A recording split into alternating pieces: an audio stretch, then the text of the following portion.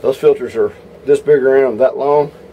Sometimes they won't come off. So what I do, there's a 3/8 here, there's a half on the bottom.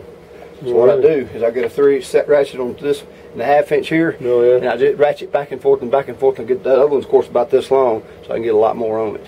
And that helps you really. These things can really be stuck sometimes. They can be really, really big. So D9s and D12s. But you said poke a hole where? And that's totally up to you. Poke a hole here first, and then of course you just knock a hole in that and have a pan right here. Just catch it as it comes out. And you're still, you'll never get it all out, but you get a lot of it out. Here you go, Terry. Just put a dot where you want to poke the holes. And I would do it here just because it'd be the easy place to get to. Yeah. And do it right at the very top. 15, 12, 15. So you can use something like a Phillips screwdriver? I use a pin punch, but that Phillips screwdriver works great. Okay.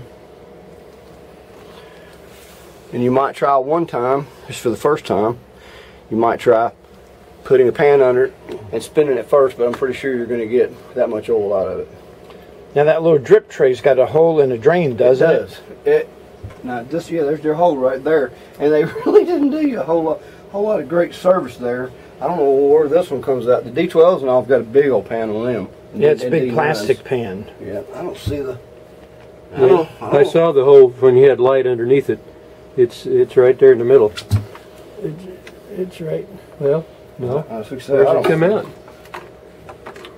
I'll be darned if I see it. Yeah.